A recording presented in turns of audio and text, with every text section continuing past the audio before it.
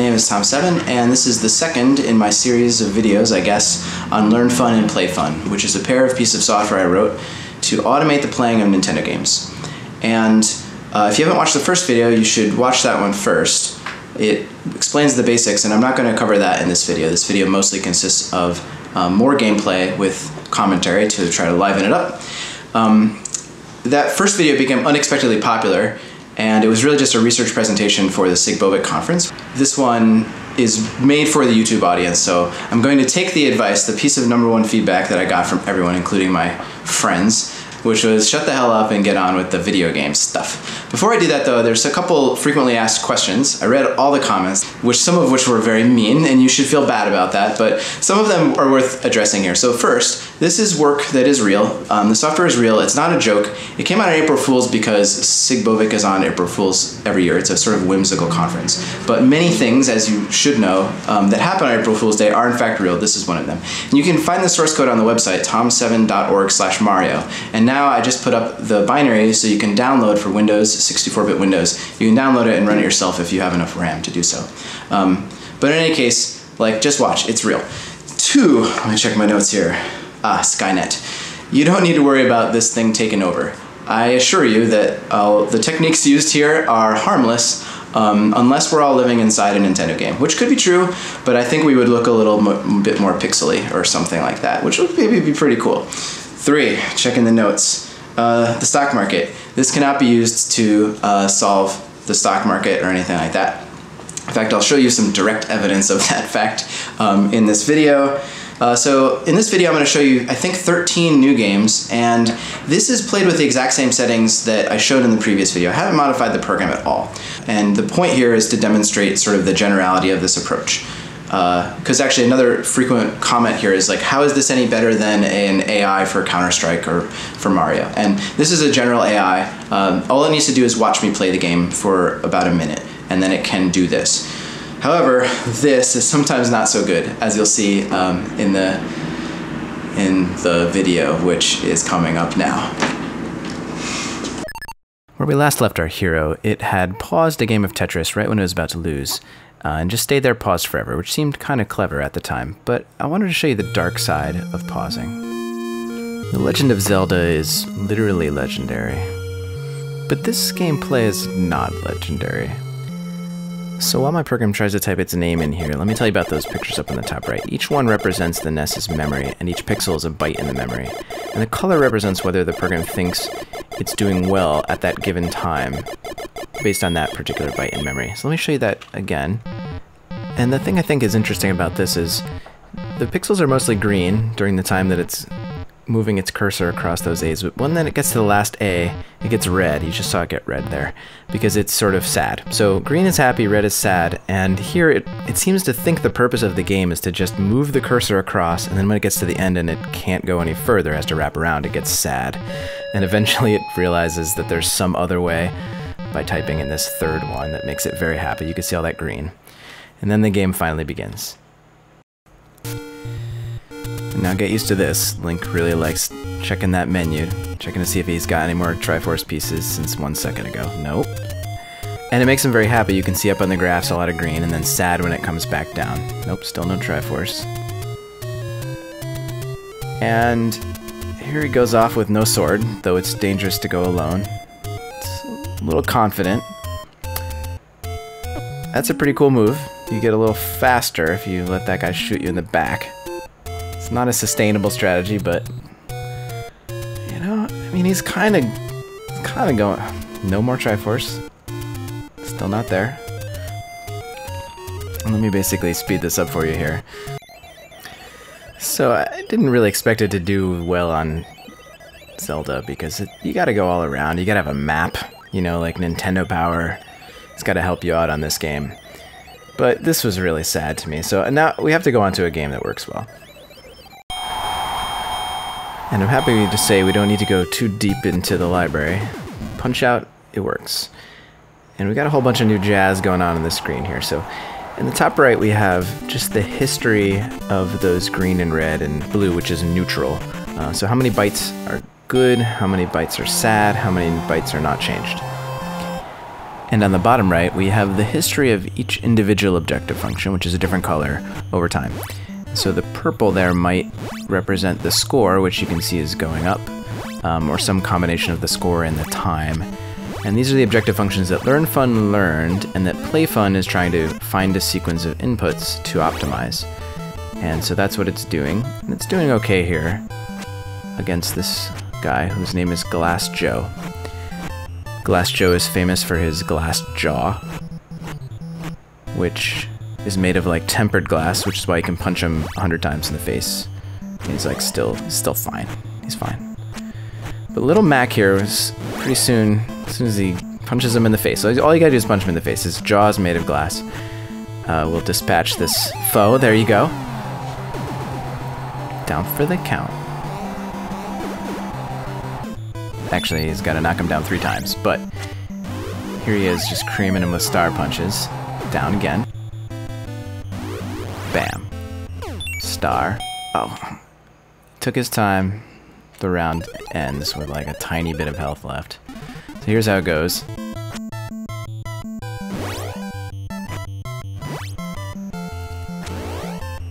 Good dish.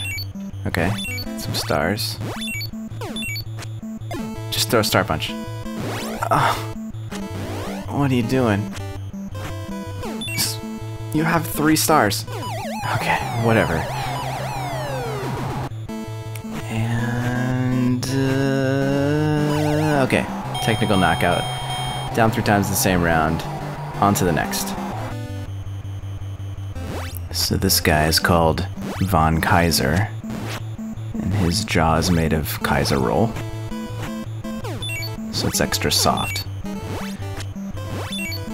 And God, he loves stars. Even though you can only have a maximum of 3, he just stocks up. Maybe those give you the most points or something. And good dish. Kapow. Too slow. But he does eventually end Kaiser's career with this brutal knockout. He's going to the hospital for sure. Then the title bout versus Piston Honda. This guy's jaw is made of just regular bone, but his eyes are made of pistons. Watch his eyes, hold on. Oh, did you see that? Only pistons could make eyes do that. So here we go, and he does this special move here. Alright. Actually, maybe his fist is a piston. Fistin Honda. Oh, wait. Fistin Handa. So, portions not affecting the outcome here have been edited out. It mostly looks like this. It does pretty well, at least for the first couple guys. And this is one of my favorite parts right here. 1, 2, 3, 4, and that's a TKO. Then he waits on this screen, pressing every button but start for about a minute and a half. Then Coach plays a little trick and runs off with your bike. Gotta try to catch him. Then this handsome gentleman, Don Flamenco, he's super passive. He'll not throw a punch unless you throw a punch. And he just barks at you and waves his fists up and down like this. But, little Mac's hip to his game here. And he'll throw a punch sometimes, and kind of just goes on like this. Here's round 2, beginning. Same song and dance. It's like symbolic, you know? Like, what is boxing? And here we are at the end of the round. He's thrown a total of 10 punches in the whole bout. And then with 1 second left, he eats boxing floor or whatever. He didn't learn how to press the buttons. All you have to do is just spam the buttons to get up. I didn't like teach him how to do that, I guess. Alright, Don Flamenco, you win this round. And Little Mac is definitely more aggressive the second time through. Grabbing some stars. Maybe making him eat boxing floor a little bit. And then here's the epic pay-per-view ending. 4 seconds left in the whole bout. eats boxing floor. But what? Oh, gets back up with 2 seconds to spare. And then, of course, the bout's over immediately. And by decision, the winner is Defender, which is that guy, I guess. So, Coach and I decide we'll turn in the towel. That's it, no more boxing. But he didn't say I couldn't do drugs, or throw drugs into this bottle on these viruses. And, this is Dr. Mario. Dr. Mario, little known fact, actually, is a PhD, not an MD. It's a PhD in herpetology, which is the study of reptiles, not like an actual illness that you might treat with Valtrex or another antiviral. So he's pretty useless at this. I mean, he's not got any of these viruses dead. He's like packing the pills around the viruses, but that doesn't help very much. And this game is basically Tetris. It's kind of a worse version of Tetris. And here you see that old pausing strategy. It seems to maybe be helping here, and one of the reasons why it might be helping is that the game decides what pill you get next based on a random number generator. The random number generator has to work based on what you're sending it in terms of inputs in the game. Otherwise, you'd always get the same series of pills. And so sometimes pausing can actually mean you get a different pill. We'll see some more examples of that later. But there goes Dr. Mario, stripped of his license, and tries over again. But this is garbage. We don't want to watch this anymore. By the way, I painstakingly drew a Nintendo controller on the bottom left, so you can see that it is not entering the Konami code. It was just sitting there. I knew you'd wonder, but confidence. 3 lives is all anyone should need. So this is a game that is of the kind that Playfun can do pretty well. It's one of those where you just have to go to the right, you happen to have a gun, and you have to not do that. But as we know, Playfun is not very bashful about losing its lives. It will only really get stressed out about dying when death, like, is the end of the game. Otherwise, it just seems like a minor setback, like it warps to the top left of the screen, because it doesn't care about bytes going down. Again, only bytes going up. So, yep, don't want fire. That's garbage. Those machine gun skills are something else, huh? Sometimes they'll just, like, jump into a dude and fire a bullet at the very last second. Here, I think it's actually stuck on a kind of seam, and what I mean by that is the screens in a level don't always go up like screen number 4, screen number 5, screen number 6. So I think there's some kind of discontinuity right there, because I don't understand why it won't just go to the right, and as soon as it gets past this part, it's fine again. Anyway, we have to hold on. I'm going to show you all of Contra, so that's a little spoiler about how this ends. Yes, spread. Get it. Get it. Ah, now spread is the best gun. If you have spread, you just press the shoot button, and you kill everybody. Because look, it shoots everybody on the screen at once. Don't get laser! Oh. As cool as laser sounds like it would be, it's the worst. It was actually literally manufactured by the Nerf company. They make lasers for war. For safe war. So there's some pausing in this part. I just skipped literally 2 minutes of it for you. Just waiting there for the moment to strike. Which is not yet. Alright. Yeah. Shoot the glowing thing. You always shoot the glowing thing. And here's Blue Guy's farewell. Those bullets are inescapable. Oh. And he pauses with the bullet like so close to him, you can't even see it. It's inside his body. But it hasn't yet pierced his heart. And this is a game called Wall Street Kid. And remember, this is made in the 80s, so in those days it was cool to be really douchey. And basically this is the intro that this lawyer is telling you that you just inherit a bunch of money. If you can double your $500,000 in 1 month, then you get the whole inheritance. And, which is ridiculous, of course. But people wanted to see how Playfun did on the stock market, so this is how it does. And here you have, using our lesson from before, see, it says, have a great April Fool's Day, but remember everything I told you is no April Fool's joke. Just like this software. By the way, this is the most boring game I've ever played. Basically, you read the hot stocks bulletin, headliners, and so forth. You get some phone calls from your agent. It's like there's nothing fun in this game at all. So in this game, you control that little arrow, which you can drive around and click on flowers or whatever.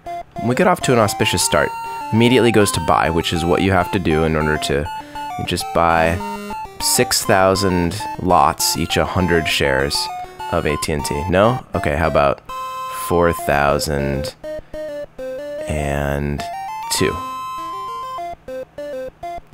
It's telling you right here, 8 max. So we're off by a couple thousand. And it spends some time on this screen trying to buy way too many stocks and then fails to do that. And then watch these expert cursor skills. This is what I imagine like life and finance is like. Just trying to decide, should I read the paper or should I touch the computer?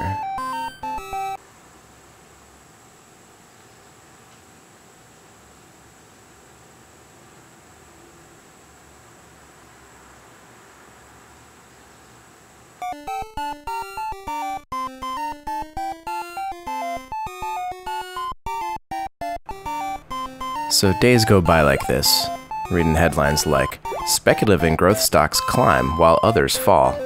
That's like a real headline in this game.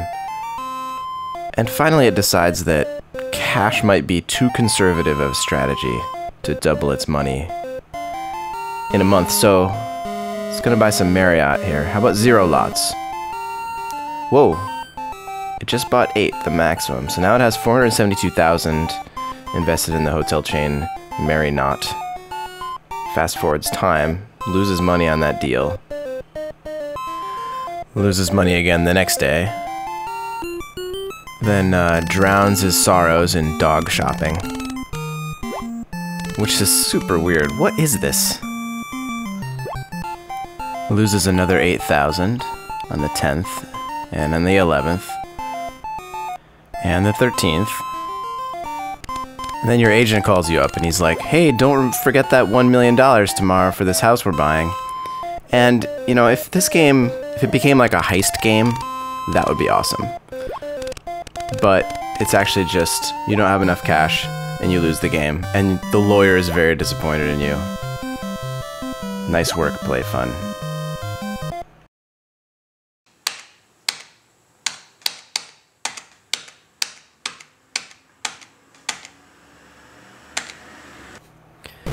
So in the 80s, we also had a lot of xenophobia. In particular, Russians, they were like all bad, right? So in this game, my mission is to destroy the enemy's secret weapon in Russia. They just helicoptered me in or something. And all they give me is a knife. But Playfun isn't having it. He doesn't even want to use the knife a little bit. Just test it out. Russian attack. Now, he finds the spot in this ladder and just hangs out there for quite a while. Enemies just passing him by. Their heads go like between his legs, they don't notice. This is like a safe spot. Basically, he's like waiting for the Cold War to end. Because he knows, you know, he can see the future. Wall's coming down soon. This is like détente.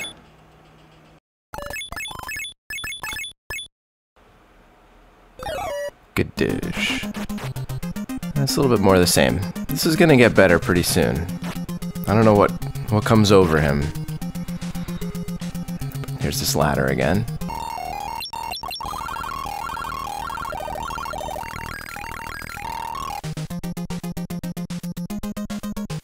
And finally, some kind of bloodlust snaps within our hero. Yeah.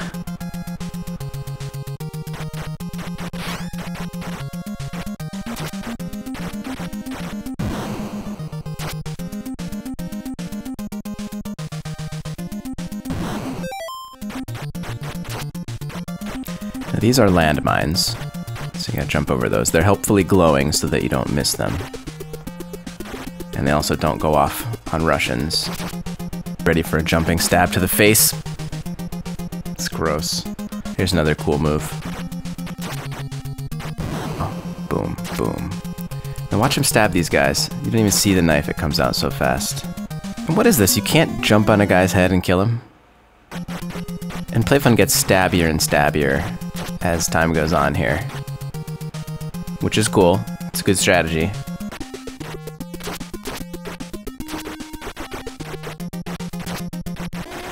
Then here's the boss fight. I skipped a bunch of stuff in this level. It's kind of repetitive. But this is pretty great. It's like, I'm just gonna stand here and spin with my knife.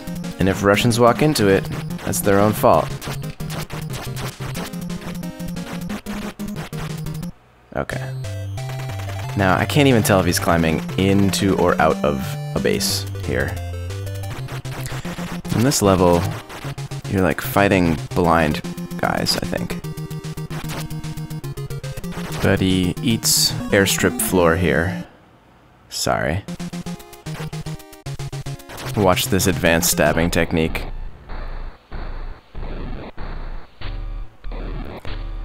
And a few minutes later, this surprise jump kick to the face, and it's all over for USA. Oh wait, one more life. Well, he gets him that time. One of the nice things about Nintendo is that the enemy AI is always worse than my AI. So watch, jumps over, and then, like, the guy just keeps on running, stabs him in the back of the neck. But they win in the end. Playfun will often restart a game on its own, and it does in this case. We're not going to watch it again, but what is this? I just realized on the menu there's a gun, but I only get a knife.